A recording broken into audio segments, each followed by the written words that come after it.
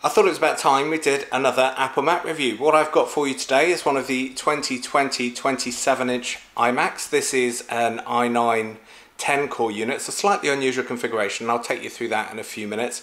Also has that nano screen configuration on it, which is why I've got it set up out here, because I was hoping to test the glare, but obviously we've got quite a grey day today, which is a little bit disappointing. Anyway, let's go and have a look at the performance comparison. Now I'm going to do some benchmarks against my 16-inch i9 MacBook Pro and also against my 2017 iMac Pro, which I think is going to be pretty interesting.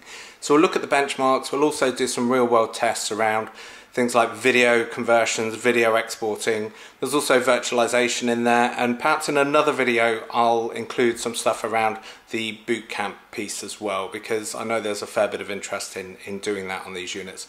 Anyway, let's get straight into it, because I'm quite looking forward to this machine. I'm hoping it might be my next replacement for my iMac Pro.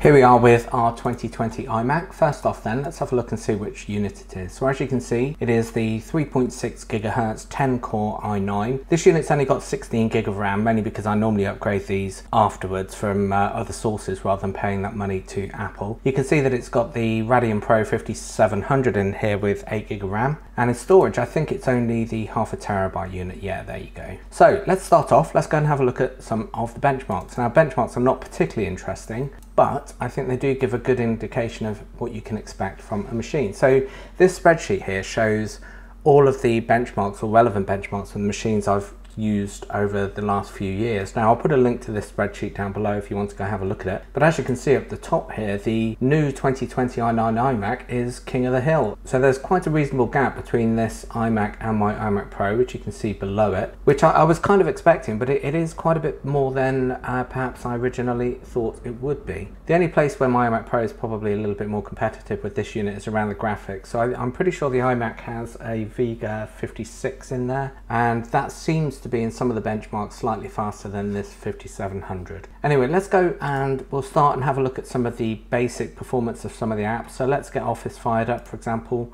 This is typically not a great performer on macOS. I usually find it far faster on Windows, but as you can see, it is quite quick. And certainly very, very usable, but that's what you'd expect for this machine. What about things like the performance of the hard drive? Well, let's fire at the Blackmagic speed test. What we'll do is just try a 5 gig test. Now what I found is the drive is slower than my iMac Pro. My iMac Pro, I get nearer 3 gigabytes per second write speed and about 2.8 gigabytes per second on the read. And also just bear in mind, I'm also recording the screen on this at the moment as well, which tends to slow down the performance tests here from the disk speed tests. But as you can see, it's still pretty impressive. And also the general performance of the machine, and this is the bit that really surprises me, it does feel faster than my iMac Pro. If we now go and open up Photos, this is about 130 gig library, I think, but you can see it's practically immediate. Now, one thing I can't really show you on here is the Nano-Texture Screen. It does seem to take some of the impact away from some of the photos. I'll try and show you it on my handheld camera in a few minutes. It doesn't seem quite as bright or as saturated as my iMac Pro screen, to the point that I think I prefer the iMac Pro screen. Anyway, let's move on. We'll look at some of the real-world performance pieces rather than just synthetic benchmarks. So let me quickly try and show you what I'm talking about on the screen here. Now what I have done is position the unit right next to my windows, which I have to say I usually find a little bit difficult to use because of that glare. But I don't know if you can see here, but I'm not really getting any glare at all. Now also I have over here a key light, which is obviously very bright, and even if I face it into the light, I hope you can see that there's very little glare on the screen. So from that perspective, it's quite impressive. It's certainly better than what I get on my MacBook Pro sitting here, for example. Now, again, I don't know if I'm going to be able to show you this, but if I bring up some of those photos that I just had, the one thing I am noticing is that the colours don't seem quite as vibrant as they do on the non-Nano-Tech screen. So I don't know if anyone else is noticing that. I'll have a look around and see if anyone else is experiencing the same thing. It is quite hard to actually show, of course.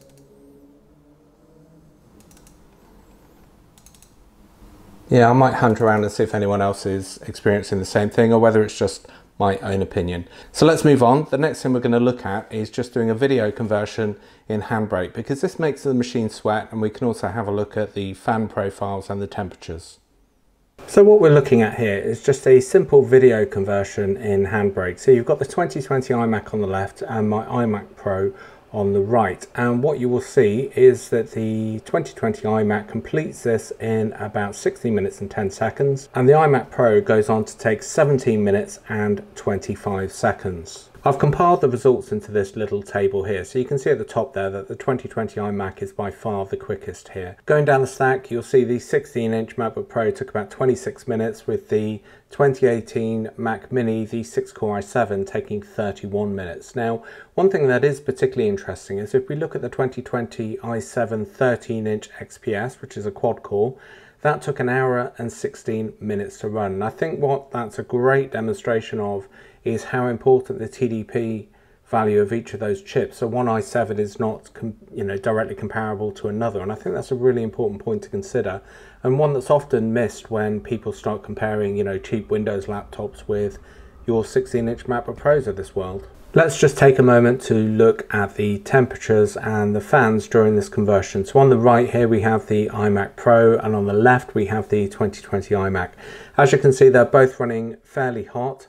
The utilization is high on both of them. Now, we're not seeing throttling on either, which is a good sign. Now, one thing I will say is that the fans on the iMac do ramp up far quicker than the ones on the iMac Pro. It takes a little while for the iMac Pro to build up and actually demand that level of cooling. That's not to say that the noise from either of them is particularly bad. I can't really tell the difference between the units in terms of volume. But for people who are worried about the fans, I'd say it's actually quieter than my 16-inch MacBook Pro. When that one's under load, you can certainly hear it. When either ones of these are under load, you have to actually listen out for it as far as I'm concerned. It might be more of a problem if you work in, kind of audio or music studio or something like that, but I don't find it that intrusive. Let's move on and look at desktop virtualization. Now, this machine has both Parallels Desktop version 16 installed and VMware Fusion 11. I'm only going to work with Parallels Desktop here, but if you're interested in VMware Fusion, jump to this time code here and we'll have a look at the same tests on that platform. Also, they have improved VMware 11 quite a lot, so I thought I'd do a separate video just comparing those two. So if you're interested in that, subscribe and keep an eye out for that. It should be here shortly. So I have a single Windows 10 machine configured here. So just to be clear, we are using the Pro edition of Parallels Desktop 16. That's quite important because the standard version only allows you to use up to 4 cores, whereas this version, the Pro or the Business I think as well, allows you to use up to 32 cores. Also, bear in mind in VMware Fusion, you're limited to 16, I believe. So let's have a look at this Windows 10 machine I've got set up. It's a pretty basic setup. I haven't really modified much from here. If we have a look at the hardware, just from a benchmarking point of view, I tend to start with half the number of cores available in a machine, just so I can get a feel for how a machine performs. And then what I tend to do is I customize that depending on the load I require in the machine. Everything else is pretty straightforward. I haven't really modified much from that. So let's get this machine fired up. You can see what the performance is like.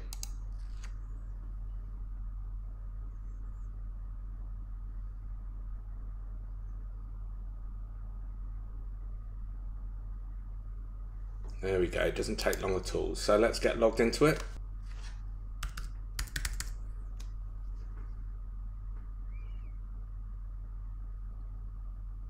And there is our Windows 10 machine. So I think you'll agree the performance is pretty amazing. Now, it is the virtualization piece that I'm most worried about with the switch to ARM, but that's a whole different subject. So let's have a look. We can see here that we've got our CPU, we've got our 5 virtual cores allocated over 1 socket, and 8 gig of RAM allocated. So let's fire up some Office apps. We can see what the performance is like.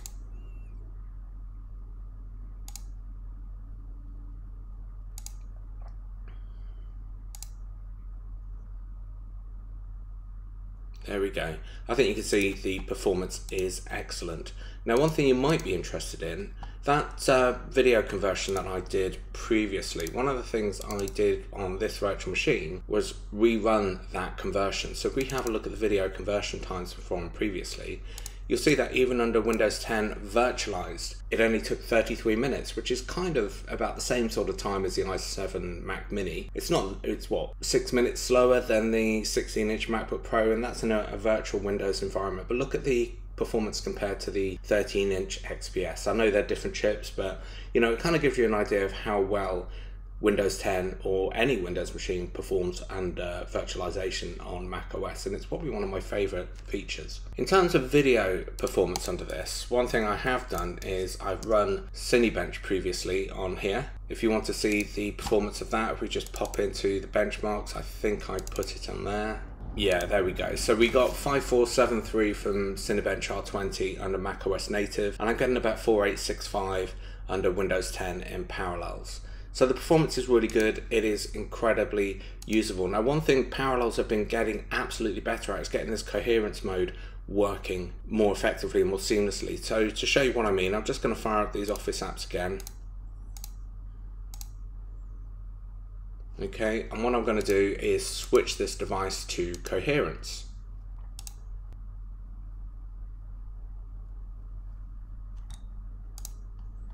Okay, now in this mode, your Windows apps appear as just Windows on your normal Mac OS desktop. So obviously you can run your normal Mac OS apps over the top. Now this tends to be how I use my Windows 10 setup. So I have one Windows 10 machine that has all my Office stuff in for my work, and that tends to fire up automatically as soon as my iMac Pro boots. So that's how I work, and it works really, really well.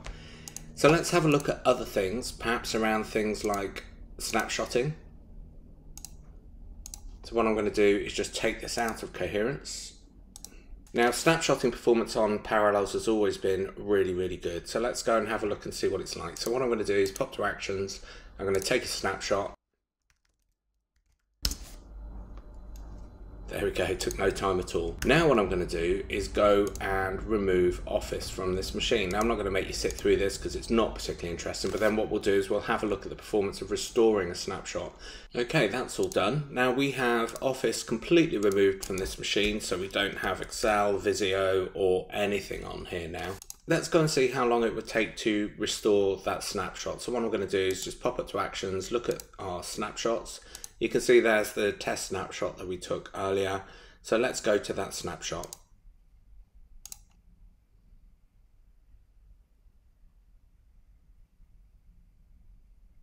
There we go, it's all done. And as you can see, we have our Office back.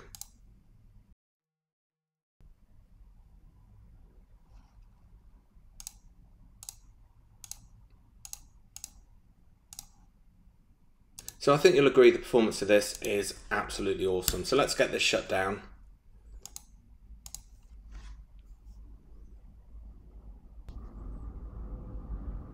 Anyway, that's probably one of my favorite functionalities that works really well on macOS and certainly on the more recent Apple bits of kit. The virtualization is probably, like I say, one of the things I'm most worried about with the move to ARM. So this video is in danger of dragging on, so I think it's probably time to wrap it up. I did do a couple of other tests. So for example, if you're interested in Final Cut export times, what you're looking at here is an export time on my iMac Pro, as well as an export on this 2020 iMac. Any other comments? Well, I've noticed that the microphone's a hell of a lot better on this machine. So that last bit on Parallels, for example, I recorded that just using the internal microphone. Obviously the webcam on this as well is also a 1080, which is a lot better than the previous ones, which were only 720p, which is crazy in this day and age. Somebody was asking me around the cleaning cloth, for example, for the Nano screen. There it is. It says dropping it. It feels more like a car chamois leather than it does, say, microfiber cloth, but there you go. Now, I won't be keeping this unit, but I'm dangerously close to ordering one as a replacement for my iMac Pro. I will order a different spec. I won't order the Nano screen, I don't need that. I need more storage than the ½ terabyte that's in there. And more importantly, I need the 10 gig internet Ethernet connection, which this one doesn't have. At the end here, I've also included some stuff around VMware Fusion, so go and have a look at that if you're interested. I am going to do a proper Parallels Desktop 16 versus VMware Fusion review shortly, because they have improved Fusion quite a lot. The first version of version 11 was terrible. I had so many problems with it. That will be coming shortly. Any questions, drop them in the comments. I'll see if I can answer them for you. Till next time.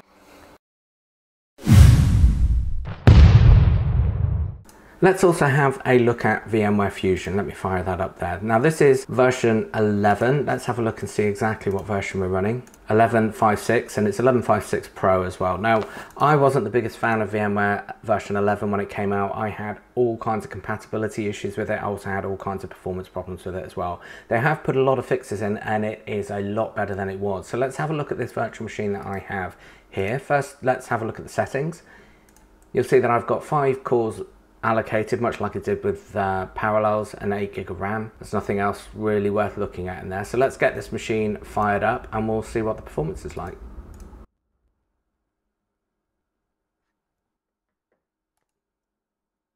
There we go, let's get logged into this.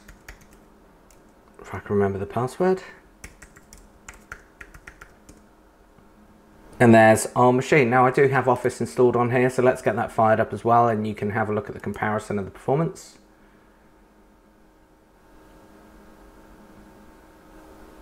There's our video. Let's get PowerPoint fired up as well.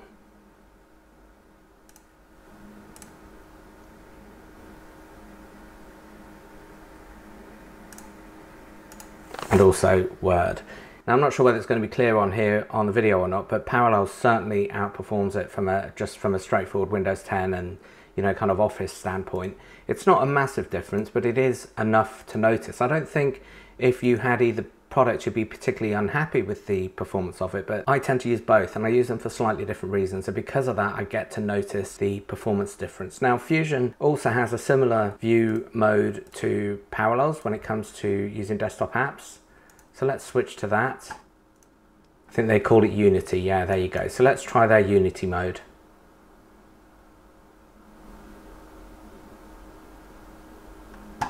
There we go. And as you can see, it is very similar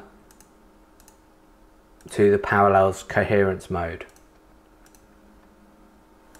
Now again, talking about performance, the main thing I notice is, in fact, again, I don't know if this is going to come across on the video, but the actual performance in Unity is not anything like as good as what you see in Parallels. Some of the screens can be a bit laggy. So for example, if I start moving things around, yeah, you can see that. That's not something I see in Parallels at all. Now I will say it's so annoying in Fusion that I just wouldn't use it. It's just too irritating. Anyway, let's pop back into the full screen mode, or rather single window. And what we'll do is we'll have a look at the performance of snapshots. Because again, this is somewhere where Fusion has seriously lagged behind Parallels. So what I'll do is I'll pop up to the virtual machines, we'll go into snapshots, and we will take a snapshot.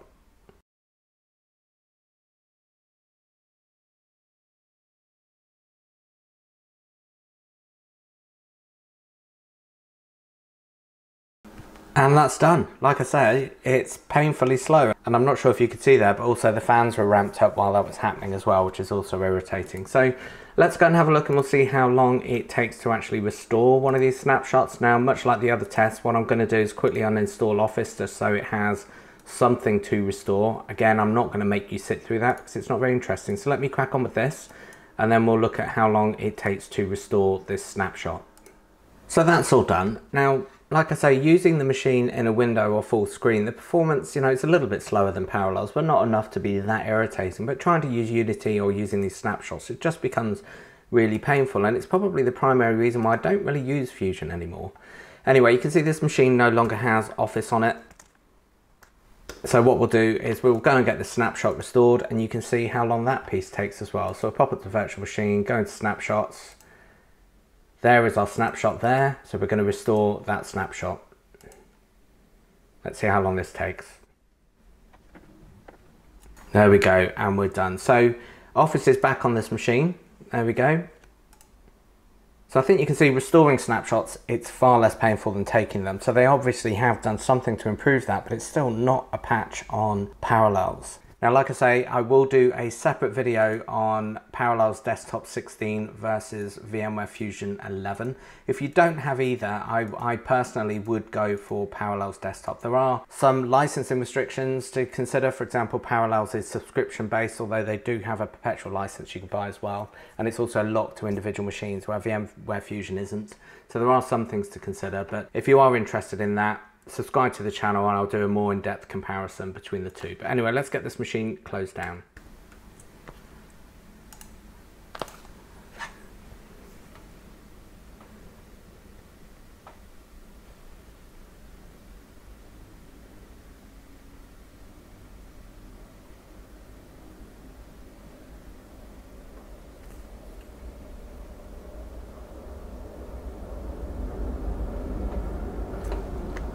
And we're done.